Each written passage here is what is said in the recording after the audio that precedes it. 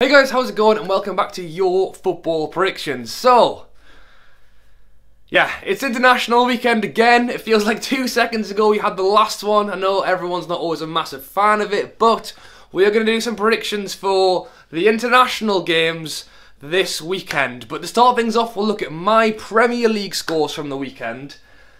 And I actually did alright for a change. I said that Tottenham would win, not quite 4-0. I said 2-0, but correct outcome.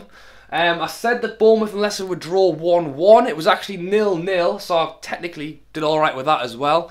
I said that Chelsea would beat Man City. They didn't. Man City won 1-0. That was a good game. And yeah, Newcastle won, Liverpool won. That was my correct score this week. Very happy about that draw. So, loads of you guys commented, as always, so thank you for all getting involved. 3 people got 2 correct scores, so we have 3 winners this week. We've got Abaid, Porco, and Dan. So all these guys got 2 correct scores. Abaid had Bournemouth 0-0, Newcastle Liverpool 1-1. Porco had 4-0 Spurs and then 1-1 Newcastle Liverpool. And Dan had the same, 4-0 Spurs, 1-1 Liverpool Newcastle. So big up to these 3 guys. I've put all of their channel links in the description. Make sure you go and subscribe to them. I have already subscribed to all 3 of them. And yeah, let's get on to our international predictions for the weekend. So the international weekend technically starts, it's a weekend, but it's Thursday till Tuesday. England actually have a game tomorrow night on the Thursday, but I don't really want to predict it because it's not giving you guys a chance to get your comments in. So I'm just going to focus on the weekend's football. So we're going to start off with England's game on the Sunday, which is Lithuania versus England. And I've got something different planned for the next 3 predictions, but we'll get onto that in a second. So, England are currently top.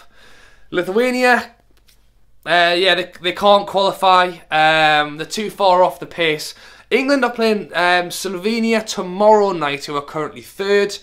And to be honest, it's quite is it impossible for England not to qualify? It's going to be very unlikely that we don't come top.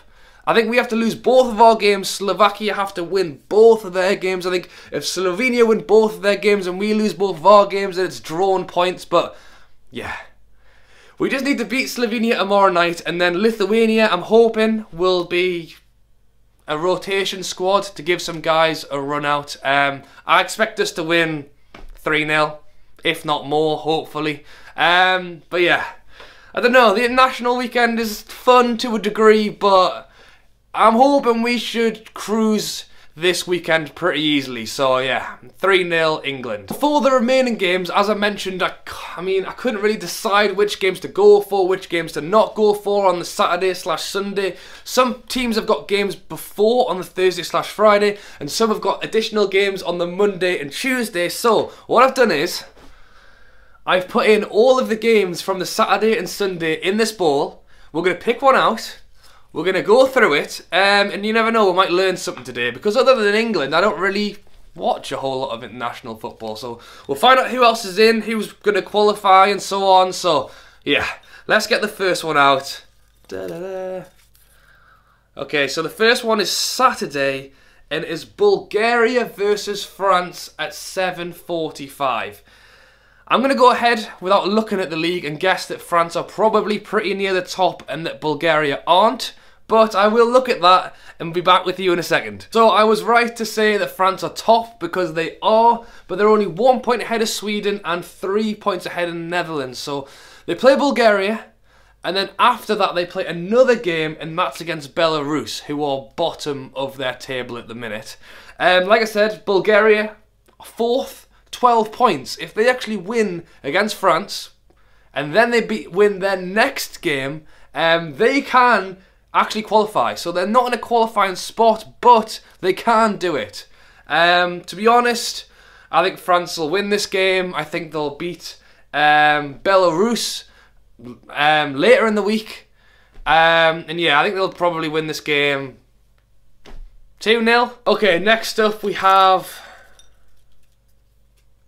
Poland versus Montenegro on Sunday at 5 o'clock. So Again, before looking, I'm going to assume that Poland are probably relatively high in the table and Montenegro won't be.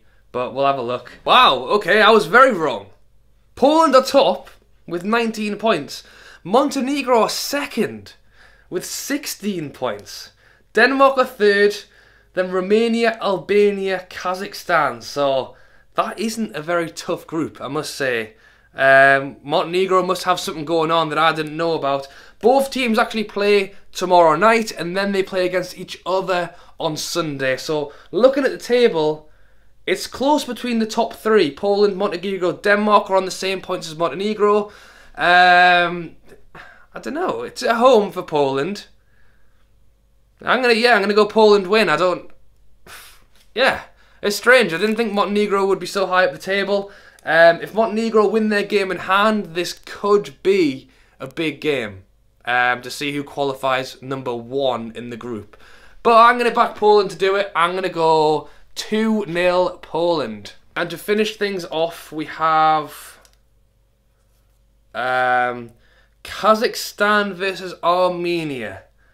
Okay, that's the same group as we were just looking at. That's the same Poland group. Yeah, I may as well leave it in. So this one's on the Sunday.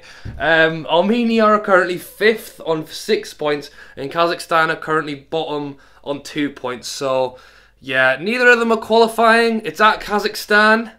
So maybe there's a home advantage there, but by the looks of things, they haven't done too great. They're on minus 18 goal difference at the minute. Yeah.